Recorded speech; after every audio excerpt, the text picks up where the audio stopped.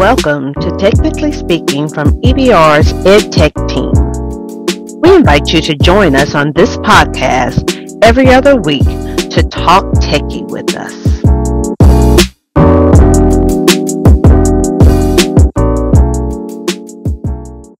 Welcome to Technically Speaking from EBR's EdTech team, where we invite you to join us every other week on this podcast to talk techie with us.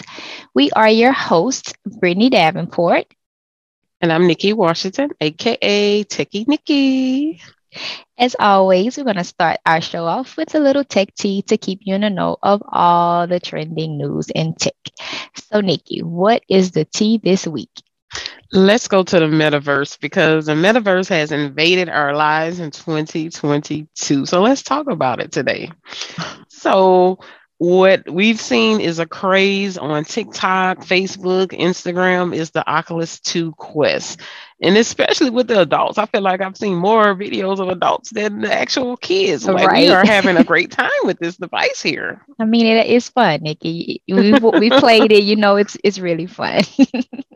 So if you don't know what the Oculus Quest is, it's a standalone device that was designed for VR. So, that's the new wave for technology. So it's all about VR. So you can play games, download things, have fun there. So you don't necessarily need a TV. So I think people like that.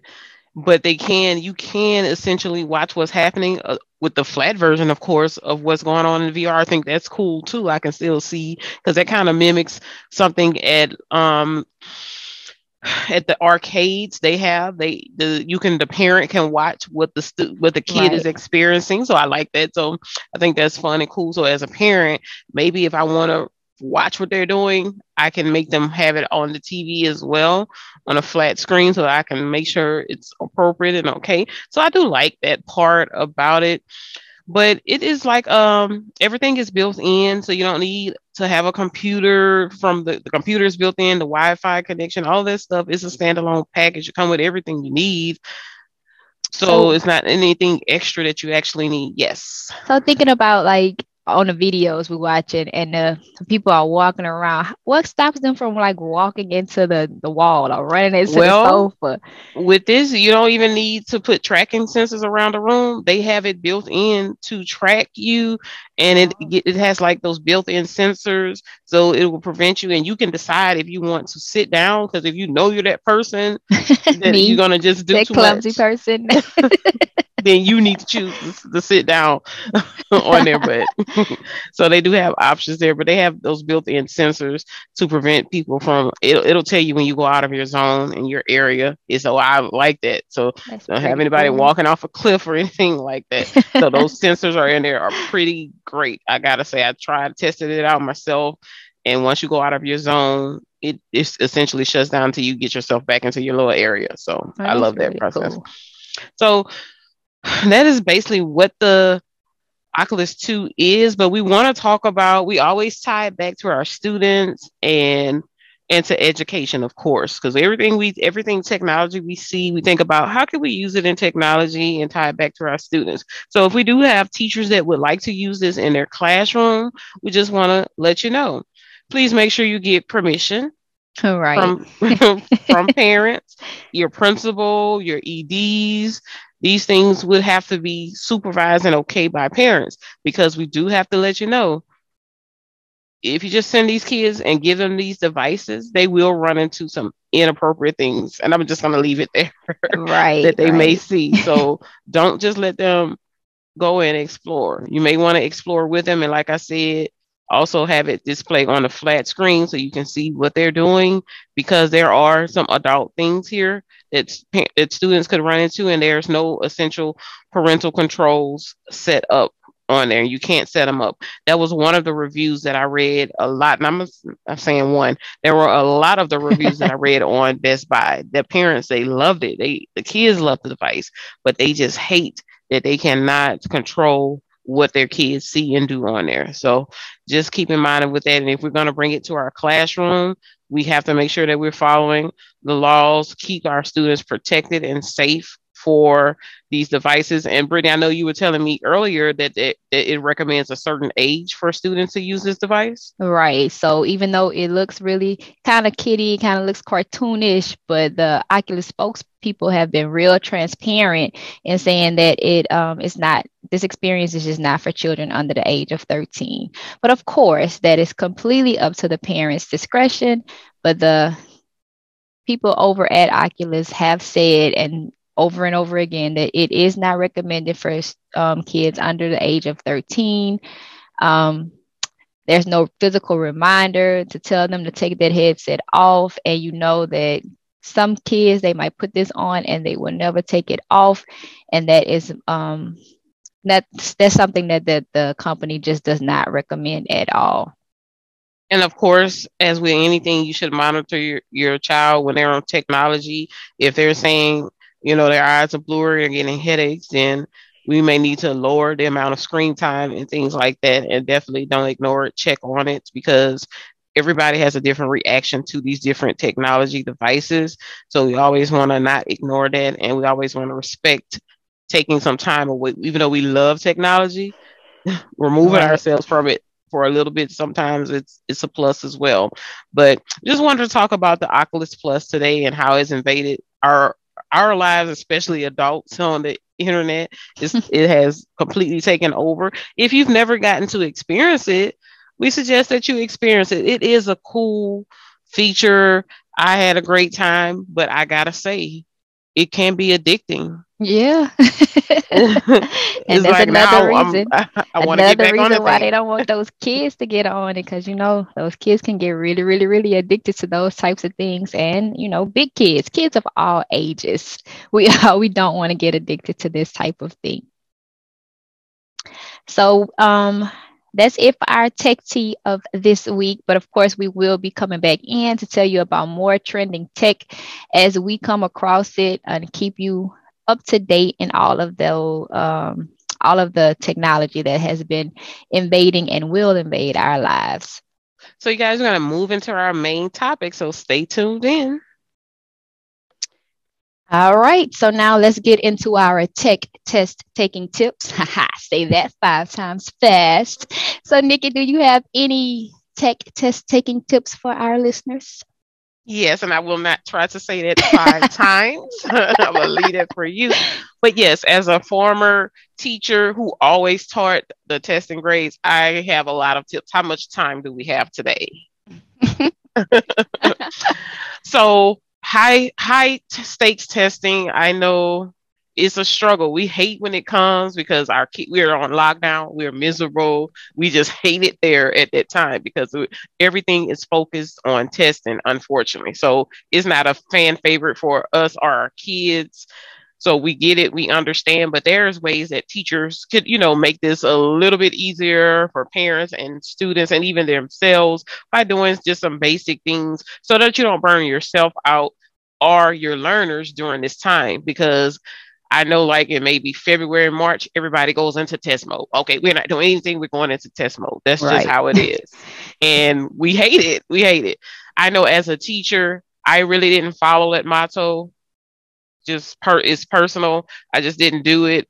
I just continued to teach as I normally did and incorporated things throughout the year. That way, when testing came, it wasn't a big deal for me or my students because we were already prepared. So let's go through some tips that me and Ms. Davenport want to share with you guys so that you can make sure that your learners are successful. No one is stressed out. You don't have any anxiety during testing. So our number one tip, make sure your students are prepared for the online test formats. Right, Brittany? Right, because I think, 4th grade is starting to test online this year. So some of the 3rd grades we have in EBR.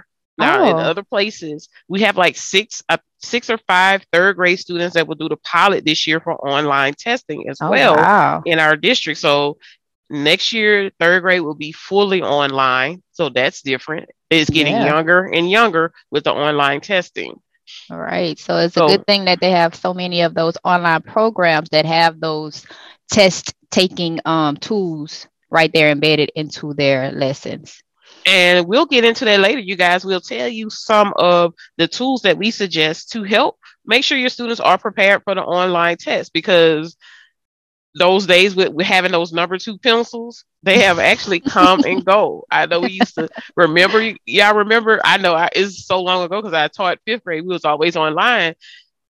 We don't have to sharpen pencils as much. Of course, they still had to take their scratch paper or not. But my kids, they really didn't use those pencils. I didn't have to sharpen them a million times during the test. So that transition from going from paper based to computerized, it is a transition. Even though we feel like our students are, they're born with technology, there's just still They certain still have things. to be trained. Yeah. Yes. We can't just assume that they know just because they are born with those iPads in their hands. And one more thing I want to say about this before we move on to the next tip. You don't have to teach them in isolation how to use the tech enhanced items that they will face on their test. You can incorporate this throughout your weekly tests and your daily teaching and learning in your classroom. So don't ever feel like this is something extra that you have to do that's going to take your instruction time. Think about not teaching in isolation and incorporating it into your daily learning for your students. That's what I did in my classroom. Right. And it's not too late to start right now, because they still have about 5 or 6 weeks before testing. So if you start now, those students will be ready by the time they start taking their test, even if you didn't start way back in August. And trust me, do that, because your students will feel comfortable. They won't feel anxiety, stressed out about the test. I've seen it with my own eyes. They're just so much more comfortable when they've had the opportunity to explore, play around with those tools. It's no pressure on them. So definitely please that's why we put that as our number one tip, because it's something important. You can't take for granted that the students will know everything. Make sure you cover it to the T, so there's no question, because remember, during the test, you can't answer that question. So just keep that in mind. All right, so let's go to our second tip.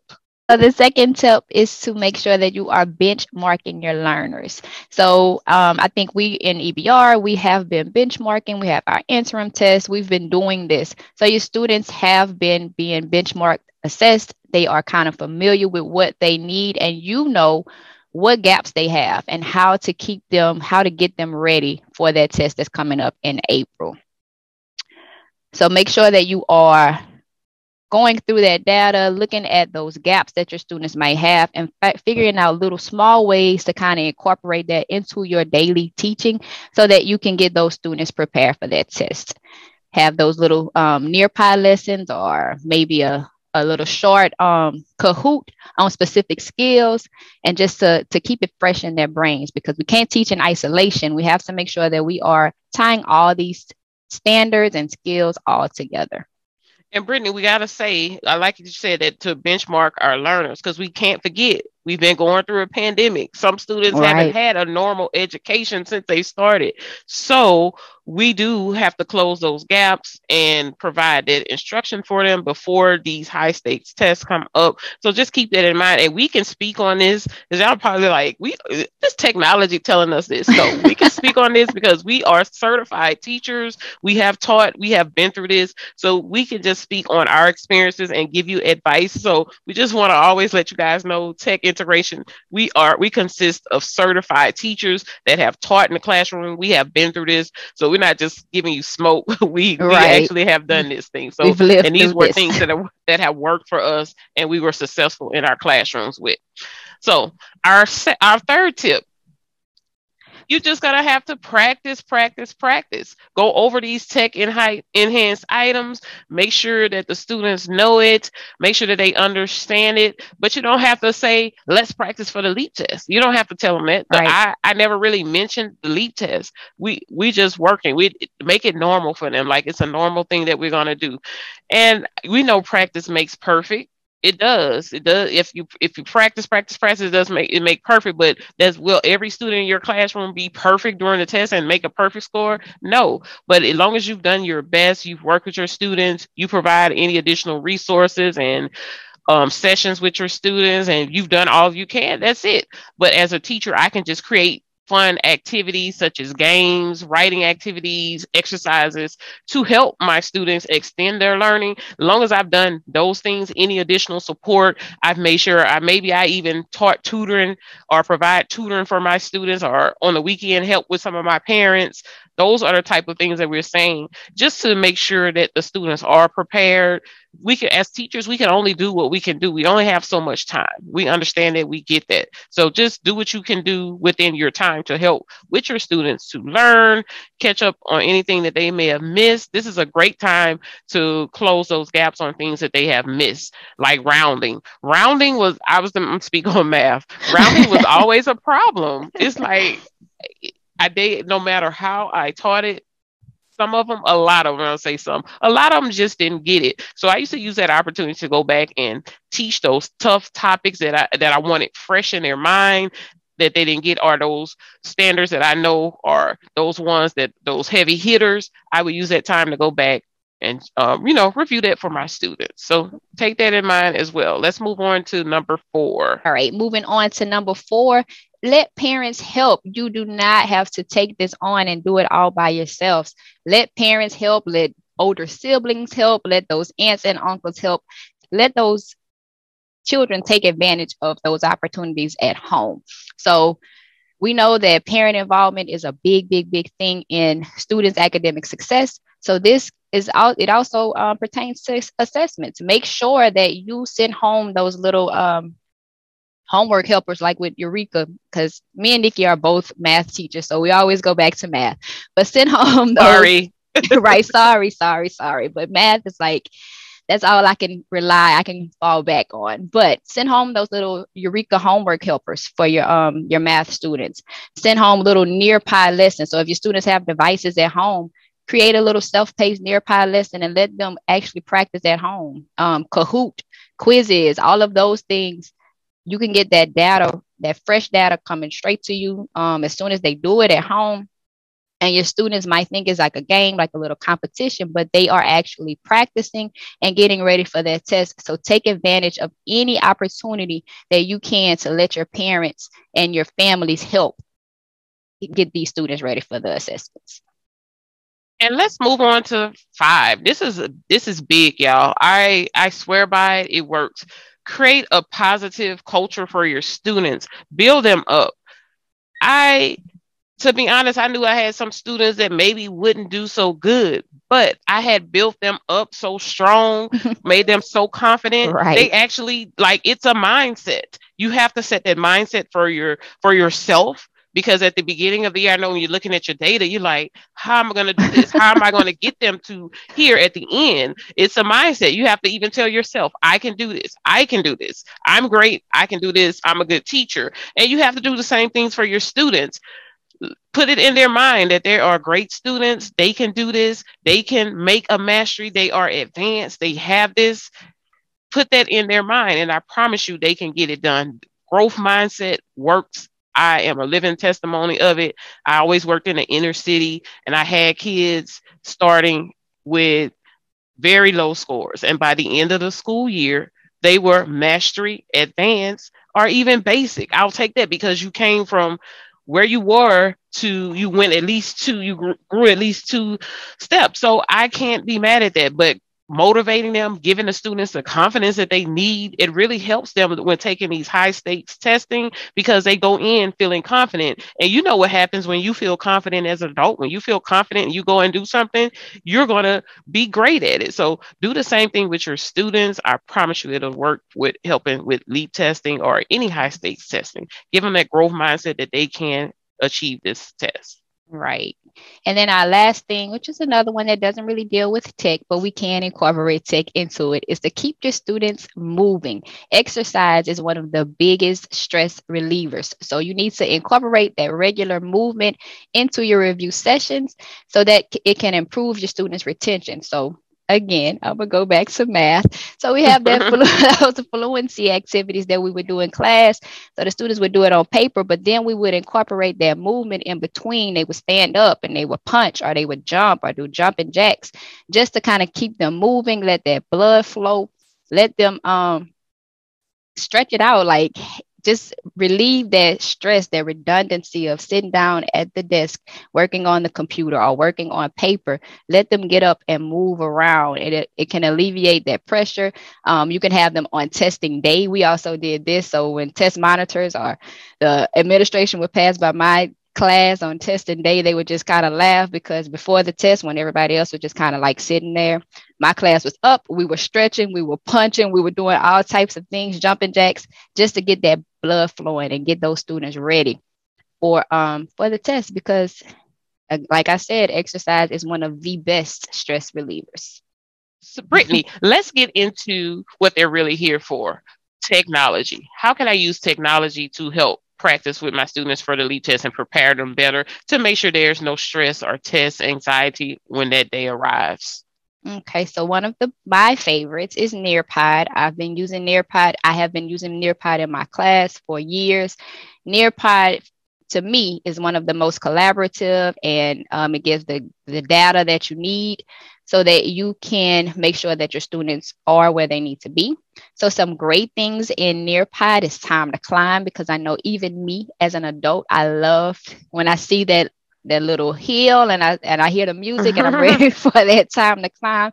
And I know my students were the exact same way. They loved a time to climb. So time to climb, you can put in those test prep questions, those ABCD, you can put those questions in, let the students compete to climb that mountain. So they're playing a game, but you're getting that data that you need to make sure that the students are where they need to be. And a side note, Brittany, they've made a little update to Time to Climb. Oh, so yeah, you yeah, can yeah. change those backgrounds and themes now. So you have really more options to take this really to the next level with your students. And I think they even have multi-select now on Time to Climb, which is a game changer.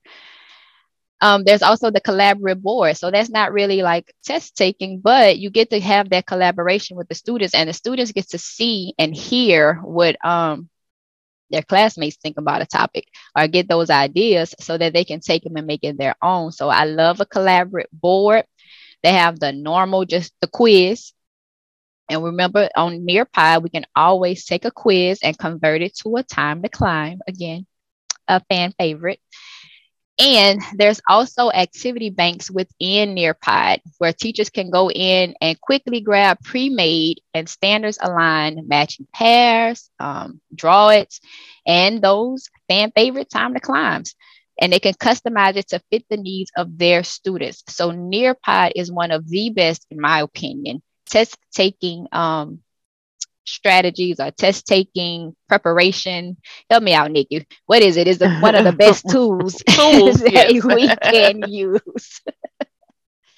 And also they have a section just dedicated to test taking skills to review. They have that dedicated just for test taking to go over those skills that the learners would need for the particular grades. So definitely check that out, like Brittany said. And it changes the mood for your learners, because I even used to get tired of looking at that LEAP practice packet. Yes. I was like over it. Like, no, so I'm not making copies.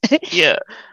So it just gives you an opportunity to change, even though you're still using the same material, just gives you another way to present the material, another fun, interactive way, so that we don't burn the students out. Because remember, you don't want to burn the students out on testing, and then the day it comes, they're just like over it and they're marking anything down. So we want to always be careful with that. So we want to find fun, interactive, engaging ways to actually prepare our students for testing. That's why we have Nearpod #1 on our list. All right. And also within Nearpod, if you go to the district library, that online tools training that the EdTech team has provided, that's there in your district library. So if you go to the district library and go to technology trainings, the online tools training for your students that's taking this test online is right there. And if you need any help with that, just find your district technology facilitator. They'll be happy to come in and assist you with it. Let your students practice that. You can put it in your Google Classrooms as like a self-paced, student-paced lesson, and they can just go in as an early finisher activity and just kind of play around with those tools so that on the day of the test, they're not playing around with those tools. So let them get familiar with the highlighter and the magnifier and the sticky notes.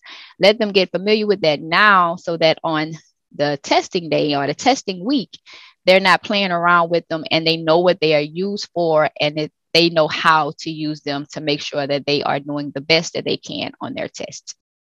Yes, ma'am. All right, our next tool that we would like to talk about is another district supported tool that can actually help change how you're going to present this information to your students instead of that traditional LEAP packet. We have Kami, you guys. Are you guys using Kami? You should be. Kami is a great resource. You can add media to Kami. You can insert videos. It's like a live Google document. You can share with your students. You can all collaborate on the document. So in my mind, when I was thinking about Kami and how I would use this for test prep, if I was still in the classroom, I may put my students in groups and assign different problems to them, let them collaborate on it. They can add their media videos and explanations of how they did it. And then the class, we can respond with voice comments or comments just to change up the scenario of just having that LEAP packet, make it fun and engaging. And you can actually do that with Kami. And of course, Kami has the drawing tool for math and the equations. So it's great for math teachers. I always got to go back to math. Hey, sorry, because they always leave us out. We don't always have our equation builder and things there, but Kami, it fits all teachers, even math teachers. So it's a great resource to use. And then you can capture, talk through the process of solving problems. So there's just great things that you can do with Kami with that LEAP packet. You could easily upload that LEAP packet as a PDF and transform it into a different type of LEAP practice there. And I'm sure your students will appreciate that, because remember, they can also insert text boxes. They can mark up things, highlight, strike out what you want them to do, because those are things that we taught them right on when they're taking the test. I want you to mark up this document, cross out things, highlight things, underline text. They can still practice all of that with Kami. So I love the fact of using Kami as another way to prep our students and to make it more engaging and interactive for our students. And also, you can even grade quizzes by using your voice, video, screen capture to leave comments. How cool is that? Rather than the student just looking at the grade and wondering, well, I missed this one. You as a teacher, or maybe your student leaders, could leave a voice video and even mark up the document and explain. And then they always have that there. So I love that as well. Right. So those are some awesome things that you can do with that traditional LEAP packet. You can download those LEAP practice packets from the State Department, upload it right in Kami, mark them up, make this way more engaging just having that regular packet, but you're still doing what? LEAP practice, right? You're just making it a little bit more fun. Yep. So far we've talked about Nearpod and Kami. So with that being said, we just want you to keep in mind, don't take for granted that our students are digital natives and they know how to use digital tools. Incorporate as much digital resources as you can before the LEAP test so they're ready. So I hope we gave you some great ideas so far about Nearpod and Kami. We're going to talk about Edulastic for just a moment now. So Edulastic, I know when I was teaching, I used Edulastic for all of my tests. I did all of my formative tests, all my formative assessments, they were all done through Edulastic. I know that this year we're not really using Edulastic in that capacity, but you still can use Edulastic to prepare your students for your LEAP test. So we will link at the bottom of in our show notes about how you can go to Edulastic and have your students to practice online assessments. So students can go in and they can get familiar with using a computer to take the real exam. So if you go to the link that we will provide down below, they will have LEAP practice tests all the way from 3rd grade up to some high school. So I think they have like Algebra 1 and they have some biology tests. All of those are LEAP 2025 practice tests. So I know when elementary up to middle school, you can go in and you can have them take each one of the subjects. So they have the math practice test, they have ELA, social studies, science. Have them go in, assign that to them. This could also be something that you are sending home with your students, that to have that home connection, have them go home, work on this, come back to class, and you can kind of see where the gaps are, where the gaps lie, and help those students so that they are fully prepared to take that test out in April. So make sure you check out that Edulastic link that we will provide in our show notes. And I just want to add one more point, you guys. These tests, the practice tests that are here, are straight from the Louisiana Department of Education. So Right. these are vetted practice tests that you are able to use. So just keep it. I know because some people are concerned about that, and you should be. But this is from the State Department, so you are fine. Yes. All right. So we don't want to leave out our littles. I know our littles are not actually taking a LEAP test, right? But they will still be need to doing be testing. prepared. Yes. And they'll be doing some type of benchmark testing. They have to test out at the end as well to, so the teacher can assess them as well. So there are some things that even our little teachers could do to help prepare and not burn those children out. Let's bring back an oldie but a goodie. It's called Plickers. Do you guys remember Plickers? I love Plickers. And it has a makeover. I have to say, I like the makeover. It's gotten a makeover. You can do some wonderful things here. You can provide fun for your learners while learning. And it's perfect for little teachers because I know you guys may not have devices for all of your students, or they may even struggle with the devices. So is great. Or even, I'm not going to even say just for littles, if you want to give your students a break from looking at the technology, because looking at technology all day could affect your vision, give you a headache. Sometimes you do need a break. You have to take a break, right? So Plickers is for that. So our littles can use it. Our older students could use it if you want to give that break. The only person who would need a device would be the teacher. You'll have the questions on the screen. You can use like an iPad or Androids. Nothing wrong with those Androids. Or your iPhone, and scan the students' cards, and we'll put a little quick video and link for you in our description so that you can check it out. But it has full K through 12 support, math and science support. You're able to take your questions and bring them to life with embedding YouTube. You can add GIFs. You can now add audio, and you can use anything as for your answer choices, such as images, sounds, videos, GIFs, and equations. So they really have went from just a very simple platform, and I guess they've changed, for the pandemic, and made some great additions, and it's still free. Even though you can upgrade to a premium account, the basics of what you need is still free. So this is a suggestion as well. So I just wanted to give you some options to use for testing prep, because we know everyone, when it comes to this point, everybody is over test prep. Me as a parent, I'm over it because I see my son with a LEAP packet every night he's working on. I'm over testing, so I know the parents are over testing, the students, the teachers, we're all over testing. And once testing is over, we just all fall on our face because it's been stressful, right? So let's just come up with ways to make it more fun and engaging for our students, because we don't want anyone to burn out, even you as teachers. So let's just decide on what ways we will like to use to actually make this a little bit funner for us as well, not just the students, for us. It's miserable for us to sit there and go through a LEAP packet on the desk too. So and we want to find any way that something will grade it for us. So check out some of these resources, because some of these resources will grade those things for us and give us that data, make things a little bit easier for us. So we hope you have found at least one thing that we've talked about today that you will start incorporating with your students. The last thing I just want to say is make sure that you are building that confidence. We talked about that earlier, but just make sure that we can do all the test prep we want to.